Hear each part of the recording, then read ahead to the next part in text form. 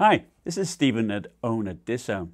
Now, HIDevolution kindly sent me a 15-inch MSI GT63 Titan with a full-powered GTX 1080 to review. Now, before we take a look at it, a quick word about HIDevolution.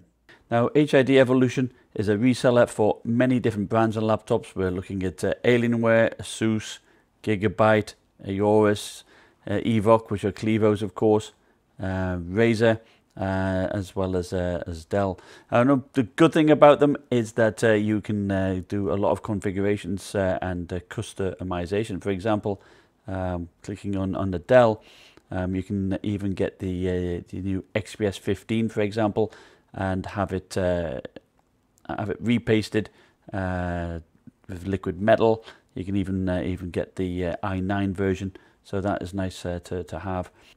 So even on Alienware, you can pick them and you can customize how you want it and include things like repasting with liquid metal. They'll do that on all of these laptops, and it's all warranted. Now, the GT63 Titan is a very powerful laptop. Now, don't let this 15-inch chassis fool you. At full load, it pulls 259 watts and it takes some serious cooling. I really recommend that you have someone like HIDevolution repaste it with liquid metal. It has two large fans with big blades that move plenty of air with little noise. Using the MSI Dragon Center software, I tested using the Sport and Turbo settings. They are basically high performance and GPU overclocked respectively. I also tested using the auto fan and max fan profiles to gauge how the upper and lower limits of the temperature and fan noise were. The software lets you choose a basic fan profile, which allows you to set a fixed fan percentage, or advanced, which allows the creation of a custom fan profile depending on what the temperature is. But to be honest, these fans are pretty quiet. At load, the auto fan runs at 35 decibels, the CPU fan spinning at 2,857 RPM, and the GPU fan at 3,750 RPM. Cranking up the Cooler Boost fan only increases the volume to 38 decibels. The GPU fan spins at the same rate, only the CPU fan increases to 3,779 RPM. I was asked to see what fan speed I could set whilst keeping the temperatures generally below the 90-degree mark. HIDevolution apply a 80 millivolt undervolt out of the box, and this is great. And this is the first time I've seen anyone actually do this, and it gets a big thumbs up from me. I increased this to 144 millivolts and was able to use the basic fan control to get 33 decibels, which is pretty good. Here are the chassis temperatures using the auto fan. The center and top parts of the keyboard are 38 to 40 degrees Celsius. The AWSD key area is cool, but interestingly, there is a hot spot on the trackpad. The palm rest areas are cool, and underneath there is a lot of heat being built up over the internal components, as high as 58 degrees. Let's see if the turbofan helps actually remove this heat. The keyboard is largely unchanged, but underneath we do see some big changes. I actually ran a disk benchmark here to show the spinning drive that actually does get quite hot as well when downloading games, so that's about 35 degrees. The big difference is the 20 degree reduction inside. Here is a summation on the performance. As mentioned before, we have the turbo mode, which overclocks the GPU, and the sport or high performance mode. Looking at the turbo mode, I got an average of 122 FPS across 6 games at 1080p, max settings using the max fan. The GPU averaged 80 degrees Celsius and the CPU 73 degrees. Note that some games like Battlefield 1 still are hot, hitting about 90 degrees. Switching to the auto fan did see a slight reduction in boost clocks and a 4-point reduction in FPS. As you can see though, we see an increase of about 8 to 10 degrees in temperature. Interestingly, sport mode didn't see that much improvement in temperatures. Undervolting the CPU by 145 millivolts netted a 9-degree reduction in CPU temperature, so I really recommend doing that, especially if you aren't using liquid metal. The CPU used up to 76 watts during video rendering, but during gaming, CPU power usage was less and averaged about 3,890 megahertz, which is great. No throttling. During long CPU workloads such as video rendering, it power throttles an average 3,060 megahertz. The GPU can use up to 187 watts, so you can see that actually does take a lot of cooling. Here's a closer look inside. You have 4 heat pipes for the 6-core i7-8758 CPU and 4 for the GTX 1080. That's quite a bit of copper, so it's amazing that this laptop only weighs 6 pounds 12 ounces or 3 kilos. The GTX 1080 is also an MXM card, so you will be able to replace it or upgrade it in the future. It's the only 8th gen 15.6-inch BJ laptop with a GTX 1080. To the left, you see the 5-watt subwoofer and 2 vacant RAM slots. My unit comes with 2 8GB sticks of DDR4 2666 MHz of RAM, which must be under the motherboard. To the bottom left, you see the M.2 PCIe Express slot. Mine is a 256 gig with write speeds of 1617 megabytes per second and read speeds of 1700 megabytes per second. To the right, we have a 2.5-inch drive bay, and above that, the 75 watt-hour battery. That is good for 3 hours 15 minutes, as this laptop has G-Sync and no Optimus. The Wi-Fi card is a killer 1550 AC, which is a rebranded Intel 9260. This is actually placed underneath the heat pipe, so switching it out is not straightforward. Now, aside from the performance, the screen is a killer feature for me. It is simply stunning. You don't get any super slim bezels here, but the colors are really crisp, and they're good on this 120Hz 3 millisecond 1080p panel. Probably the best I have seen. You get 100% of sRGB, 82% of NTSC, and 88% of Adobe RGB. This is perfect for photo, video work, and gaming. That 3 millisecond Chi-Mei panel also has less ghosting than my 120Hz Clio. Its brightness is middle of the pack, but it's much brighter than the Dell G7 LG panel. Consequently, you do get some fidelity loss when bright light is on it, particularly if it is tilted back. Viewing angles from the side are good, but as is typical with the TN panels, you get color degradation if tilted back. I noticed no dead pixels and no backlight bleed. If you have had an MSI laptop over the past few years, there will be no surprises to its build quality.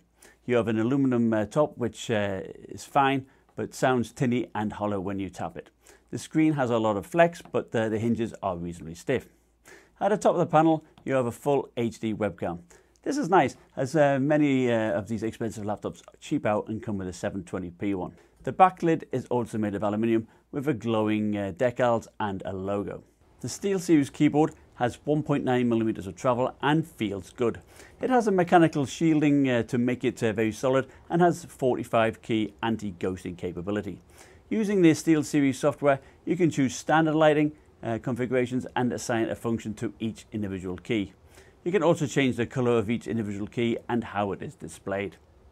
Using apps, you can configure the keyboard to notify you about certain things. For example, in Counter-Strike Go, there's one such app, and this can be configured to show you your health or ammo status.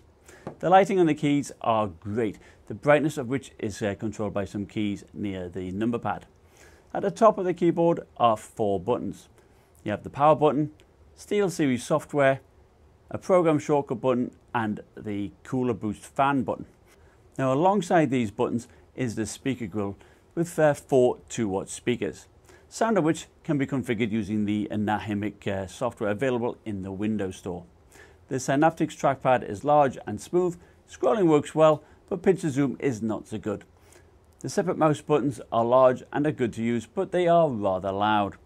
Underneath there is a large air intake, a 5-watt subwoofer, and very large feet. Now, gaining access inside is easy, just regular Phillips head screws, and I noticed that there's no warranty sticker if you buy it through HIDevolution. Now, with those large speakers, I was expecting some serious sound, but it's pretty average really at 72 decibels. Still, the fans are quiet, so games and movies are easily heard. There's no getting around it. The chassis is very chunky, much thicker than even the Dell G7. On the left hand side, you have a headphone and mic jacks, line out and a line in port. You then have a large gap to a USB 2 port, and finally the Kensington lock. I would have actually liked to have seen perhaps an air exhaust vent here. Now, around the back there is a power connector, mini display port 1.2 and HDMI port. Now, both are good for 4K at 60 Hz. There is a USB 3.1 Type-C, but it's not Thunderbolt 3. And finally, you have the killer Ethernet port.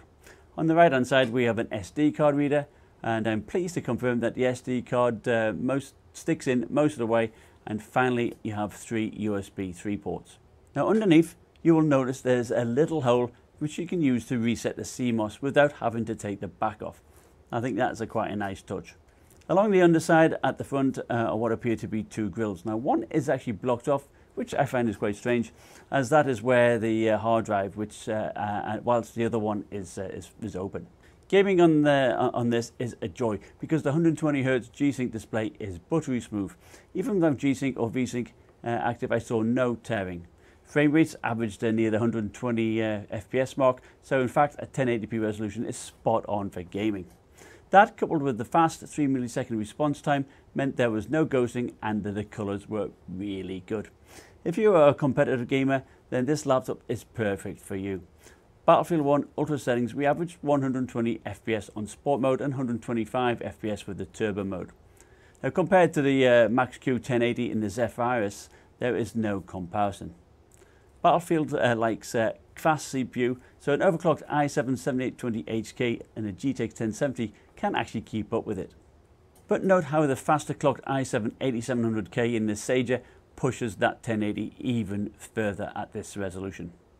Doom, like Battlefield 1 at 1080p, loves a fast CPU, so again we see the Sager NP9877 power ahead, but at 142 FPS the GT63 performed great.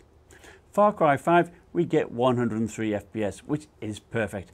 Now I do throw in a GTX 1060 laptop here with the same CPU to give you an idea of just how much extra performance you get, nearly double. PUBG is quite a punishing game. A GTX 1060 laptop gets 160 FPS, but the GTX 1080 on the GT63 gets 127 FPS and overclocks like a champ and matches the bigger Sager. Rainbow Six Siege at max settings is tough. You can drop it to ultra and get much higher frame rates, but this shows that if the CPU is taken out of the equation, then the GTX 1080 in the GT63 performs right up there with the Sager NP9877. In Rise of the Tomb Raider, it beats the Max-Q Asus by 12% and matches the performance of the larger Acer Predator 17X. Not bad for such a light machine. TimeSpy produces some solid scores, showing that the 6-core CPU is much more capable than the outgoing i7-7700HQ. 7,368 points puts it right up there with an overclocked Alienware 17R4. In my non-gaming tests, I ran it at stock and also with all 6 cores set at 4.1 GHz using throttle stop and an undervolt applied. Sure, the 6 cores don't stay at 4.1 due to power limitations, but we still see some improvement. In Cinebench, we go from 1185 points to 1241 points, which is about the same score you get from the much more expensive i9-8950HK. It beats the Dell G7 quite easily. Testing how it performs when running a GPU test and Cinebench concurrently, you can see that the GT63 maintains a solid performance over the Dell G7. This GT63 is a serious multitasker. In my 4GB 1080p handbrake encode, we see the same time as an overclocked desktop i7-7700K. Unfortunately, due to power restraints, the CPU cannot maintain a high performance, so you see a huge gap between this and the i7-8700K. Finally, Adobe Premiere Pro. Rendering the same 4GB video file using the CPU, we see a 23 minutes 21 seconds, which is faster than the same CPU in the Aero 15W. Applying my overclock, we shave off a minute and a half. This clearly outperforms the i7-7820HK, so it's a no-brainer getting this CPU. Note, using the GPU to accelerate the render, the GTX 1080 does it about half a minute faster than the GTX 1060. In all, it's a great laptop. Sure, it's not going to win any design awards, but it's functional, it is fast, and the screen is great for gamers and content producers alike. There's a lot of power in this laptop, so good cooling is essential, and I really recommend applying liquid metal to it. The temperatures you see in my tests are best case. Use stock paste and that GPU will always be in the mid to high 90s, I am sure. Now, thank you for watching. Please like, subscribe, and I'll see you next time. Bye.